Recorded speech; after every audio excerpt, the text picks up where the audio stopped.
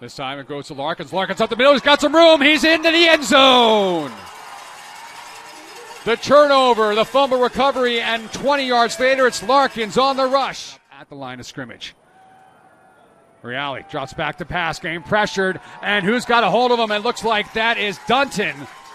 And Dunton will get the sack, his second in the year. On the depth chart, he'll take the handoff here. No, fake by Reale. Reale's looking for some room, doesn't have it. A stop by the Bentley defense on fourth down, and the Owls come away with no points again. Lanzalato, the lone linebacker. Pressure coming here. DeShiel able to get Reale. Another sack there for Seti DeShiel the second. Too long, the lone step back. Instead, Wade drops back straight. Down the middle, has a man open. Nice catch by Reed. Hit as he made it.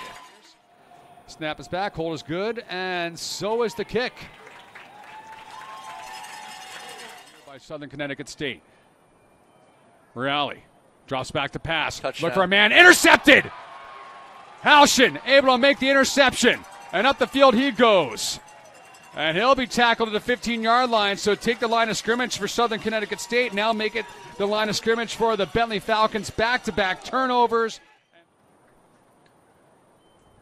Wade drops back to pass, and again, pressure coming, and Reed able to make the catch at the 30-yard line.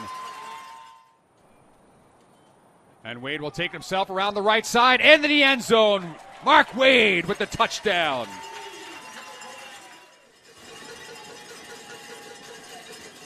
Now Reale in trouble, and sacked again. Jack 6. Two tight ends out there as Wade sends down the far sideline looking for his man. Catch is made by Neville. Touchdown, Bentley.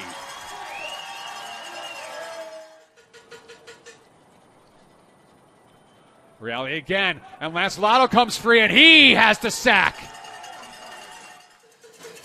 0 for 4 on fourth down. Southern Connecticut State is here in this game. DeShiel with the pressure. Reale try to pull away, cannot do so, and DeShiel will wrap it up once again.